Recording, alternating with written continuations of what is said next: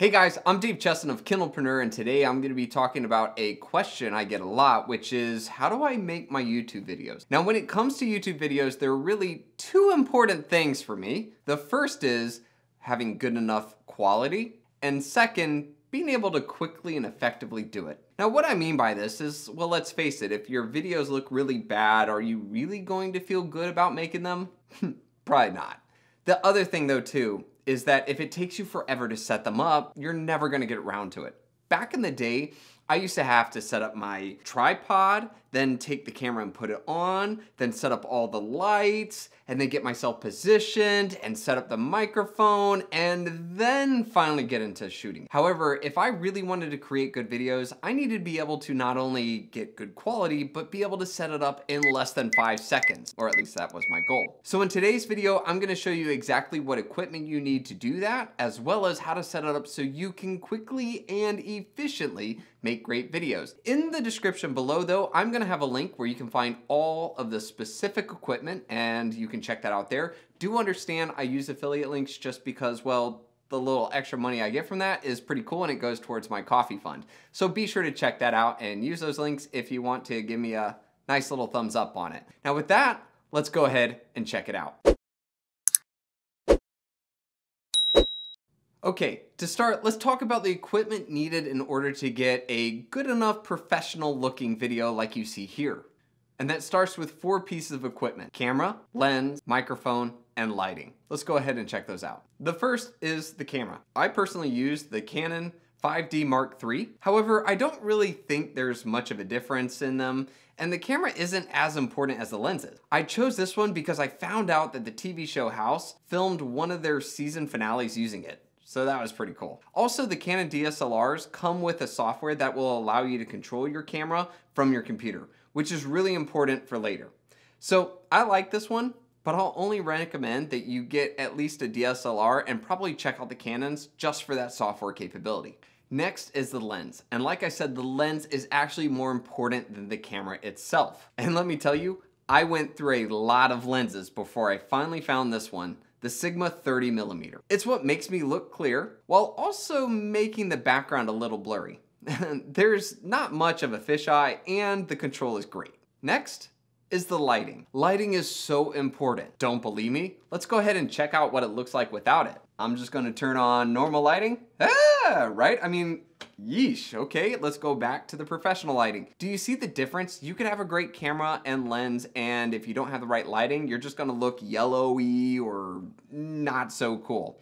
Now, to do this, I use the Diva ring light. It's got an adjustable LED capability, which gives me full control of the look, and I don't need 4 other lights like some of the other YouTubers do. It's good enough and easy enough for me. So this is definitely one of my favorite parts. And finally, the microphone. Now, when I first started, I started with the Audio-Technica ATR 2100. Super awesome microphone, especially for its price. It's not only is that, but it also connects directly into your computer through the USB. I still use this microphone for podcast recording and everyday use. However, about a year ago, I wanted to up my game in audio and went with the Rode NTG3B. This is an amazing shotgun mic. 2 things. 1, it's expensive, and 2, it's also best used with a Zoom H4n or another audio recorder. That way you can pull the sound directly into it, and believe me, a much better situation. However,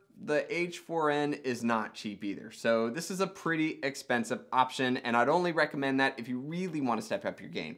Otherwise, the ATR 2100 is totally good enough. Okay, so now that we looked at the equipment that gives me the quality of picture and sound that you see here, let's go ahead and talk about my desk setup that allows me to start shooting in less than 5 seconds, because let's face it, if it took longer, I probably wouldn't do it as much as I do. So, in order to do this, I need to be able to have my camera and my lighting be able to be permanently a part of my desk. That way I can click, turn on, and start shooting and use my desk to control this. So how do I do that? Let's go ahead and jump into it.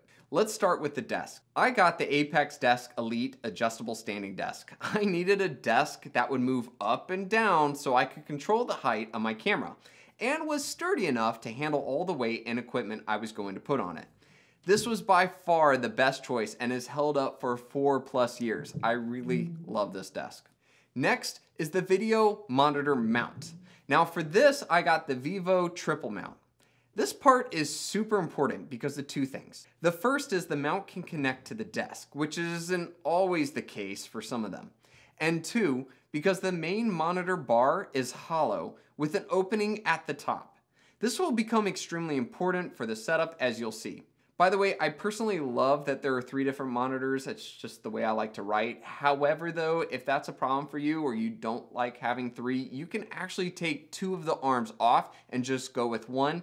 For the price, it's really not a bad stand, even if you're just using 1. But if you want 3, I like it a lot. Okay, so now that you have the desk and the monitor mount, let's go ahead and talk about how you're going to stick the camera and the light permanently a part of your desk. To do this, you're going to need a pack of 2 Amazon light stands. These were originally for mounting lights on them, and their connectors at the top are really important because they connect to everything we'll be using. However, instead of setting these up, you're instead going to hack them up.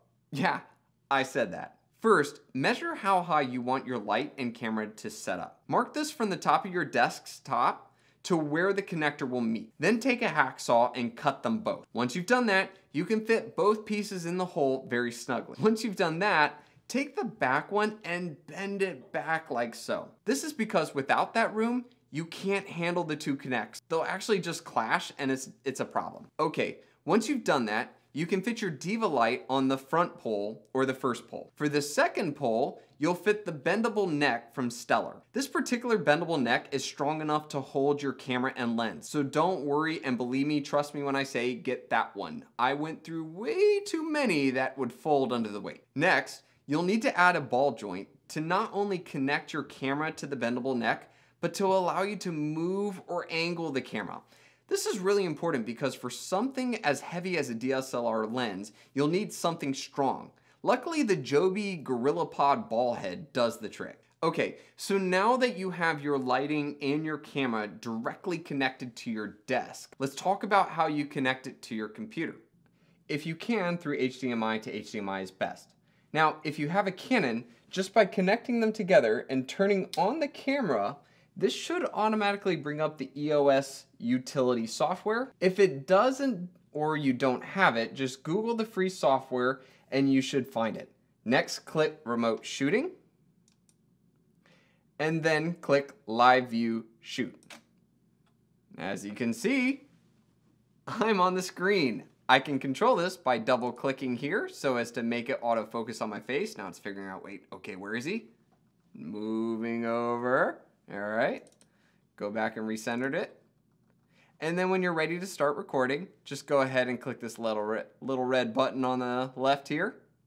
And then finally, click it when you're done recording. So there you have it. That's the equipment that allows me to make professional or semi-professional looking videos, you be the judge, as well as making it easy for me to produce quickly and on my own. Now, there are some other components that I like to use with my whole desktop. The first is, I bought a Canon power adapter that directly powers my Canon from an electrical socket. That way I don't have to worry about battery. Also, to use my DSLR setup for live streaming or direct feeds into Zoom or Skype, I use the Blackmagic Web Presenter. However, they're no longer making it, and instead, the Elgato Camlink 4K does the trick. Just plug that HDMI cord from your camera into it, and then it into your computer. Luckily for you guys, the Elgato is like 1/4 the price, so yay to that. Finally, I really like setting the mood right, especially when I'm writing, so I do a lot with lighting. So I bought some cheap LED strip lights and taped them to the back of my monitors and to the back of the bookcase you see behind me, so as to give that really cool glow. Okay, so that about covers it. You now know all the equipment I use to make these videos and exactly how I set it up so that I can do it myself and really quickly. And again,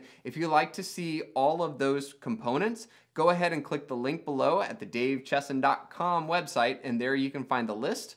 And again, I use affiliate links there, but every little penny that comes towards that does not affect you, but does go towards my coffee fund. All right, with that, I'm Dave Chesson of Kindlepreneur signing off. Cheers.